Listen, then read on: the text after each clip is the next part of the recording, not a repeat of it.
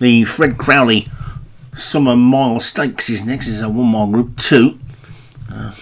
Very nearly called it the Alistair Crowley Summer Mile then, which was a different thing altogether, wasn't it? It's a mile, this one, Group 2. We're at Ascot now, and our Kansas Auctioneers at the top.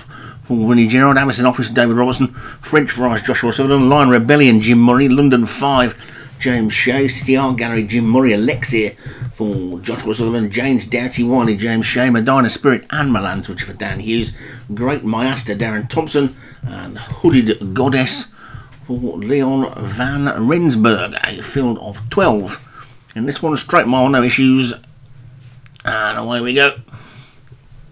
And who's going to be the first one out? There's 2 or 3 of them queuing up for the lead, but French Fries pulling for its head has now gone off into the lead from stable companion Alexia in the noseband, also refusing to settle in second. Up the centre of the track, Hooded Goddess in the blue for Leon Van Rensburg, and right over on the far side, Great Myasta for Darren Thompson is racing on its own, but it's French Fries who's clear by a good 3 lengths then from the Jim Murray Horse City Art Gallery in the black and red on this near side, probably just showing second. The grey Kansas Auctioneer for Vinnie Gerard in the green with Alexia next to that one, the second of Joshua Sutherland's horses, then just almost hidden Avison Office in the turquoise and the blue hoops, with the blue then of Milan's Richer coming alongside that one, with the second of the Jim Murray horses next, that's Lion Rebellion.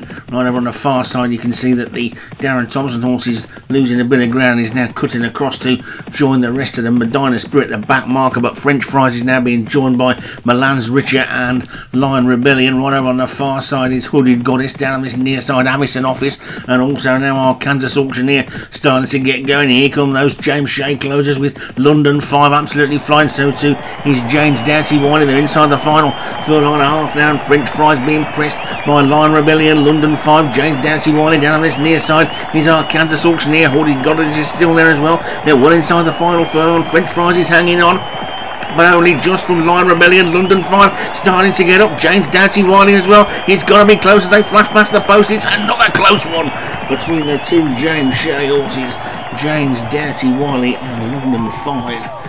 And has he done a Vinnie Gerard and dead heated with himself to get double winners? It looks like he could have. Oh, there's a steward's inquiry as well. And it is, he's done it. It's a dead heat. James Doughty Wiley or James Shea, and London 5 for James Shea. Now, I said a few weeks ago what would happen if one trainer had a dead heat, and now we've had it 2 weeks on the trot. So, well, old Joshua Sutherland will be tearing his hair out now as he's seeing his challengers for the title getting double winners. Anyway, James Doughty Wiley and London 5 first and second, not first and second, both first. Dead heating for James Shea. Lion Rebellion 3rd for Jim Murray. French Fries was 4th and Alexia was 5th for Joshua Sutherland.